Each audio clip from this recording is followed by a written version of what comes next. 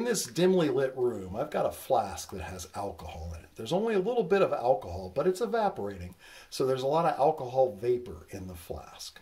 I also have this nut that is hanging from a metal rod. The important thing is what it's hanging with. This is a thin wire of platinum. Platinum is pretty expensive, so you can't get thick wires of it very inexpensively. So I've got thin wire metal of platinum metal. And what I'm going to do is I'm going to heat that platinum metal up. Now, when I heat it up, it starts to glow red hot. And shouldn't be surprising to you, obviously. Metals, when they get hot, they glow. So I've got this platinum metal, and I've got it really hot, so hot that it's glowing red hot.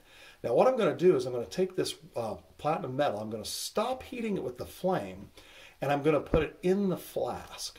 Watch what happens when I take this hot metal and put it in the flask. Look, it starts glowing again. It'll eventually get hot enough to ignite the vapors inside. There it goes. But I'll just continue lowering it in there. And now, notice the vapors are no longer burning. There's no blue flame, so those vapors aren't burning. There it goes again, burn again. But now the flame is gone. So, this platinum wire is getting really hot because it's in these vapors. And eventually it gets so hot it ignites the vapor. But then the vapor goes away and the platinum wire still stays hot. Why is this? Well, there are a couple of reactions going on here, and it's really fascinating.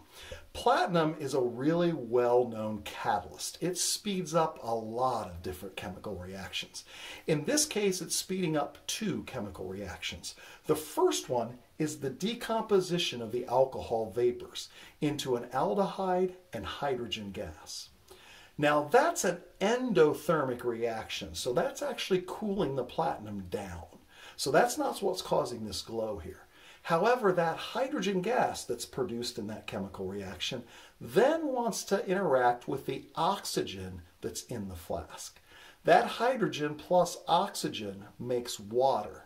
That's a very exothermic reaction, and platinum speeds that up as well. So the platinum is catalyzing two different reactions. One is the reaction in which alcohol vapors decompose into an aldehyde and hydrogen gas. But that's an endothermic reaction, so that actually cools the platinum a bit. However, that hydrogen gas then reacts with oxygen in the air.